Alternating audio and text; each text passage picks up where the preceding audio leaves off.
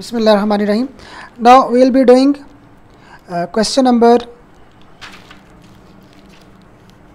8, page 56.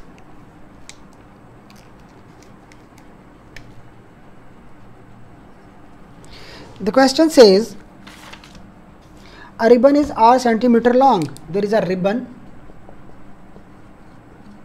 which is r centimeter long, r.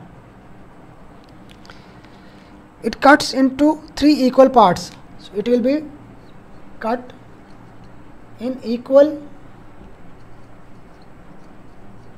3 parts. What is the length of each part? So there was a ribbon like this. So it will be cut into 3 equal parts.